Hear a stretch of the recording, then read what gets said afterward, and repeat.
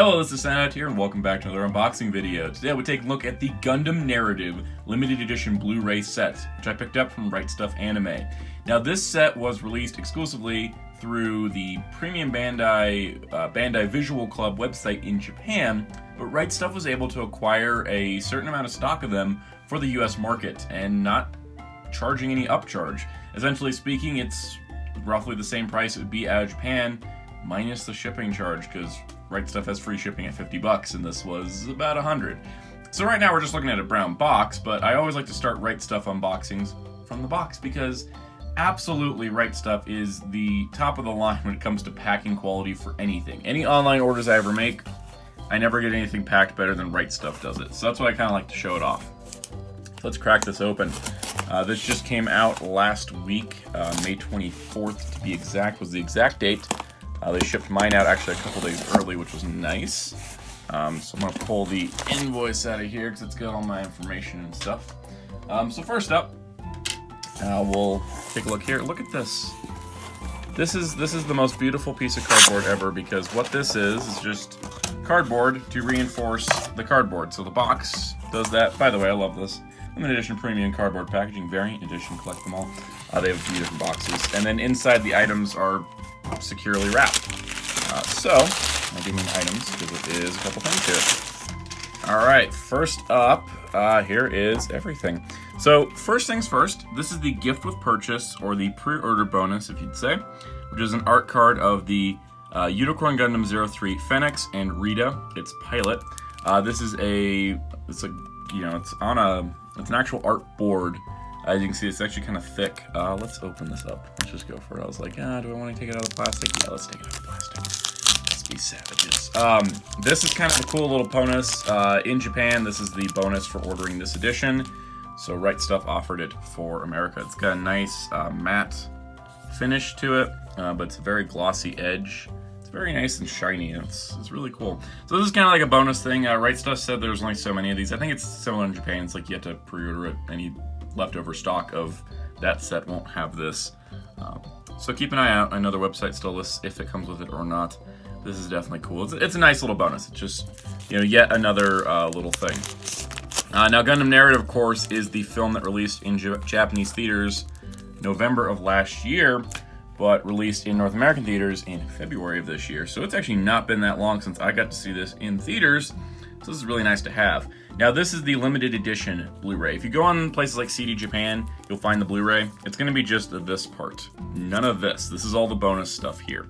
So this part is what you'll find at a lot of Japanese retailers. For me in the past, I've only ever gotten two other Blu-ray sets from Japan. That was Gundam Thunderbolt, December Sky, and Bandit Flower. So this is my third Japanese Blu-ray. Now, you're probably wondering, if you didn't know already, why do you have a Japanese Blu-ray set? Sure, it's got cool physical bonuses. Why would you pay so much for something with, no actual availability of viewability? Well, how about I tell you this story? So this set actually includes the English dub and the English subtitles, as well as several other languages. It's all listed on the website. But this actual Blu-ray is made to be distributed worldwide. They did that with Thunderbolt. They did that with Origin. They made the limited edition so that way, their partnership with Right Stuf would allow them to distribute these in North America, which is super nice. Now, the only thing I'm going to first say off the bat that I don't like about this set, the Thunderbolt sets came in giant art boxes that had all of their booklets because they came with full storyboards. I should really do a video on those someday. This is just the Blu-ray, and then you can see it's the plastic that's holding the rest in. There's no slipcover like that. A little bit of a bummer, but I'll figure it out. Code Geass, the Funimation Code Geass set also had a similar issue where it was like, oh, here's the art cards included, but it doesn't fit in the slipcover, so you have to find extra space. But I might also just slip everything back into here. We'll see what I do. I don't know yet. Let's get everything out of plastic, which is actually kind of tight. I won't be slipping this back in. Oh, I caught the edge. Okay. We're gonna pull this out. Let's see. This is the standard OB with information on it. Let's look at the Blu-ray itself. So here's the Blu-ray. Very nice cover of the Narrative Gundam C-Packs. This is done in similar style to the Unicorn theatrical editions, I believe, as they were released. The destination, the new type myth. Mobile Suit Gundam Narrative. UC0097, 1 year after the opening of Laplace's box. Despite the revelation of the Universal Century Charter that acknowledges the existence and rights of new types, the framework of the world has not greatly altered. The conflict, later dubbed the Laplace Incident, is thought to have ended with the downfall of Neo-Zeon remnants known as the Sleeves. In its first battle, 2 full psycho-frame mobile suits displayed power beyond human understanding.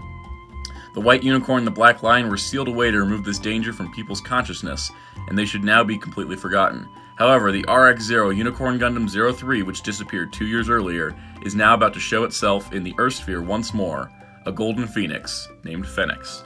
This is really cool. It's actually really, it's in English, like a lot of stuff with unicorns in English. This is really well written. There was no, like, Englishy kind of nature to that, so that's awesome. A lot of Bandai Japan and Bandai stuff in general, when they throw English on it, doesn't really read very well. That read incredibly well. Here's the cover. This is based off of the final poster of the film. So we got the, the C-Packs, the Neo-Zeon Zwei, and the, or no, it's the Two's Neo-Zeon. Ugh, that name. And then the Phoenix, as well as the 3 main characters. It's funny, with the way they position this, it looks like Michelle Luo is piloting the Neo-Zeon, or the 2 Neo-Zeon, but it's actually Zoltan. But Zoltan's not important enough of a character to be on the cover. But it's really about these 3, so Yona Basta, Rita, and Michelle Luo. I don't remember Rita's last name because they just kept yelling Rita. On the back, you can kind of see some images. All this is going to be in Japanese, but it's got, like, what's listed as bonus features. I think the main Blu-ray is just promotional stuff, if I believe. So here's the main Blu-ray disc, for those wondering. There's your Blu-ray. There's me. Hi. So you got that going on. And then, oh, looks like we got a couple pamphlets. I love little pamphlets, especially when they come from Japan. Let's do this first. Here's Zoltan on the bonus disc. Hello. We got that going on. So there is that stuff. Now, looking at the little pamphlets, we got a Universal Century Blu-ray timeline because they just announced that this was happening, I think just before this Blu-ray, and that they are going to be releasing new Blu-ray sets for a lot of the movies and OVAs related to the actual Universal Century. Sorry, lost my train of thought for a second. So it's got, I think the first one's 8th MS Team Miller Report, then 0083 Afterglows Zeon. Those are the, the compilation film for 0083 and the 8th MS Team interlude movie that mostly was compilation but had a lot of new footage. Followed up with Char's Counterattack and then F91. It's sad I know how to delineate these. And then these 2 sets, I believe, are... I know Igloo is a part of this. But these actually... No, this is the... this is the original Gundam compilation films and the Zeta Gundam films. And then down here we got 8th MS Team, series, MS Igloo series, 0080 series, and 0083 series. These are just the part of the Universal Century Gundam Blu-ray libraries. I imagine the TV shows will follow this format later, but kind of cool they're getting new releases.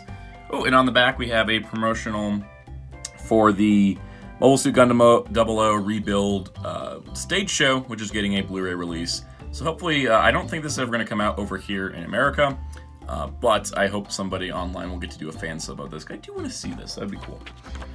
Let's go past that. This is a DTX Headphone X. This is compatible with that.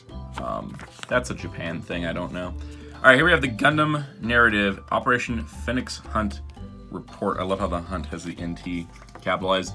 This is just kind of an overview of the film, its main plot, its characters. Rita Bernal, that's what her last name is. Now we've learned something. So you got kind of different characters. I like how there is English names for this. They definitely thought about us Westerners a little bit with this. An interview, which you can't read. Another interview, which you can't read. Another crosstalk, can't read. Most of this is just Japanese text. It's still kind of cool with these. They had these with Thunderbolt and the Phoenix crest on the back. So that's basically everything that's in the main Blu-ray. Here, this was a bonus that was added after Brooders went up, which is a nice surprise. The Mobile Suit Gundam Narrative Drama CD. I say nice surprise because, you get something. Not a nice surprise for us that, don't speak Japanese. This is known as Gundam UC Episode EX2. EX1, I believe, was the 100 Years of Pain or whatever. It was kind of like an overview of the Universal Century, as included with the last Unicorn Blu-ray. But this is a CD which has the characters talking. There's the cast and staff in Japanese. If anyone out there knows Japanese and wants to translate a drama CD, talk to me, because I can provide the audio. Maybe we can figure something out. Moving on to the art books. This is the art book section. It's mostly kind of narrative. I don't know which one this is. This would be just kind of an introduction overview. Characters, the Miracle Children. This one, yeah, I think this is the character book. Yeah, there's definitely character stuff. Look at Martha. Martha Vist Carbine. How you aged really quickly in 2 years. Anyways, there's a lot of character stuff here, just kind of character models, character bios. This is just kind of cool behind the scenes stuff. I really enjoy this kind of stuff. I know not everyone does. Look, it's the A packs, which was retail, which had the second least screen time, and the B packs, which had the most screen time but was Premium Bandai, and the C packs, which is retail but had the least amount of screen time. Anyways, also, by the way, side note, this Core Fighter is friggin' cool, and there's no kit of it in any way, and I want a real grade narrative just to get that, because that'd be awesome. And moving along, mobile suits. So you got different mobile suits. See, 2 Neo Zeon. What the heck? What's up with that name? The Silverbolt suppressor, of course, is a wonderful little thing. Yep, moving on, locations, different location stuff, different other things. Oh, here's a column about Full Frontal and Marita Cruz. Okay.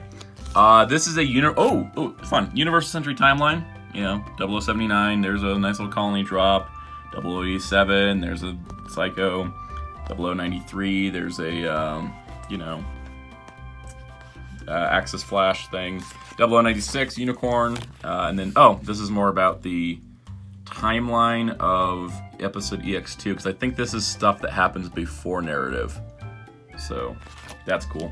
So that's that booklet, and then this other booklet, which again, don't really know, that it just says narrative and then it has the narrative on it instead of the Phoenix. Oh, this is a storyboard booklet. This has the storyboards. Oh yeah, this is the storyboards for not the entire movie, but a lot of the action sequences, because you get kind of, I think it's key moments. I think it's key moment storyboards. The nice part with the Thunderbolt sets is they included, like, entire frickin' storyboards for both movies. Those sets were a little bit more expensive, and they also didn't come with, like, drama CDs. They just came with, like, an art book and stuff. So overall, this is not a bad set. I think that, in general, narrative, limited edition Blu-ray set, it could be better. Like, if I was going to give this a review, this is ignoring, like, content on discs. Like, I know that there's a ton of bonus features on this bonus disc. But, you know, I think that it could have had a little bit more. I think, mostly, I probably would be a lot happier if it had, like, a box to contain it in. Because the Origin sets were really big and came with really large books. But you could still kind of keep them, you know, you can keep the Blu-ray in there, you can put it on the shelf. The Thunderbolt sets, like I said, had these really nice slip covers that held everything. This is kind of more of a, you know, here's your Blu-ray plus some little bonus stuff, less so than, you know, fancy art box. So in that regard, I think it's a little lacking in you know, presentation, but overall content-wise it's pretty good, and I'm definitely glad to get this. One of the biggest advantages of getting this set now is that I don't have to worry about the US release later, which, based on how long it took Thunderbolt to come out in the US, it could be about a year or so. So if you're wanting to get the movie a lot quicker, this is definitely the route to go. But if you're not super hardcore about the film, or you're not super hardcore about art books, or, you know, bonus discs, or a drama CD, or the art card really did a lot for me too. If you're not into that kind of stuff and the physical bonuses, this is definitely not something you need to get. I think if you're a US fan, definitely wait for the, you know, cheaper alternative later down the line. It should be a nice release still, because Nozomi does good work. But overall, I think that this is a great set for those of you that want, like, a fancier edition of narrative, and, you know, it's there. So hopefully this video is able to inform you. If you're still looking for it, they might still be available on rightstuffanime.com, or at the more convenient link buygundam.com. I really love that they got that URL. And yeah, check it out if you can. This set, like I said, did run $100, so it is a little on the pricey side.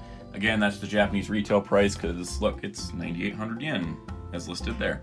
So that's essentially everything in this set. I hope you enjoyed this unboxing / review. I'm technically going to title this a review because this got really deep.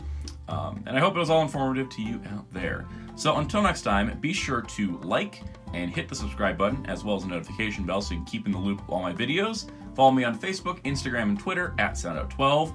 Also check out Ryan Darkclaw643 at Twitter at Darkclaw643, sorry.